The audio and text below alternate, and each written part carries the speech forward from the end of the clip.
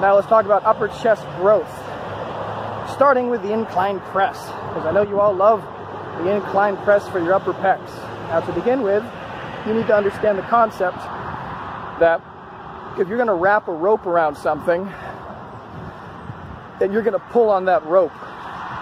That thing that you wrap the rope around can only come towards you. You can't pull on the rope and make it go sideways or backwards. You got that? Now I know this sounds like common sense, but it's important, and I'm just making sure that you got that. So, now, let's imagine that you are a muscle fiber origin, and you are planted with your feet dug into the ground, and you're holding a bundle of ropes in your hands, symbolizing the muscle.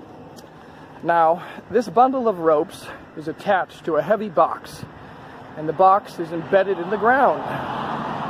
Now, the box, that's going to be the lever insertion, or where the muscle attaches to the bone and exerts its force on it to move it. So the rope attaches to this lever, and when your muscle contracts, it basically shortens, pulling up on the lever. Now, you're anchored in place, and you're pulling on that rope and the muscle fiber, the bundle of ropes. Therefore, you're pulling that limb towards yourself. So, basically, what I'm trying to say is that all muscles pull towards their origin, and this is an absolute rule, and it applies to every muscle in your body. It is absolutely impossible for a muscle origin to pull its limb in any direction other than towards where it's located on the bone, just like you pulling that rope with the object attached to it. So now, understanding that, if you were to look at the pictures on an anatomy chart, you'll notice that the direction of the ropes or the muscle fibers on the pectorals are going outwards from the center of the chest to connect on the upper arm or the humerus, about 3 inches up, or 2 inches up rather.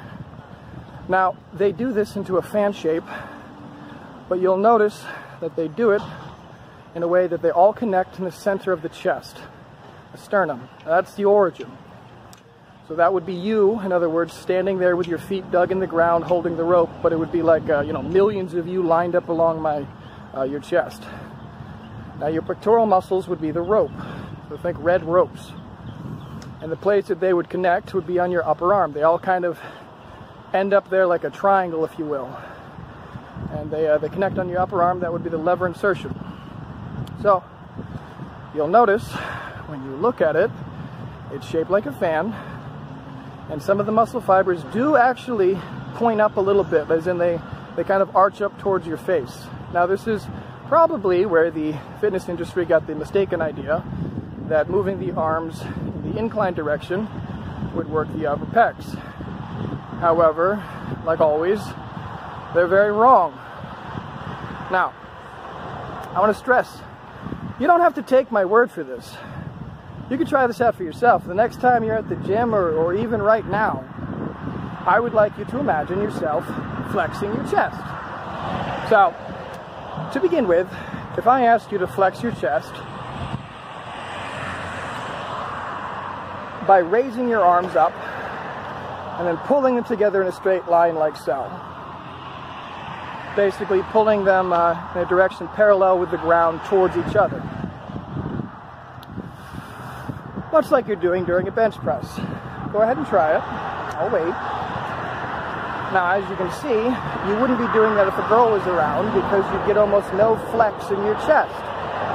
You have almost no chest activation except a very small amount at the very top. Now, that is your upper chest. Now, if you did it correctly by keeping your arms parallel to the ground and you brought them together directly in front of you, you would only feel these upper pec fibers working. Now, I would like you to return your arms to the ground and stand normally. Now,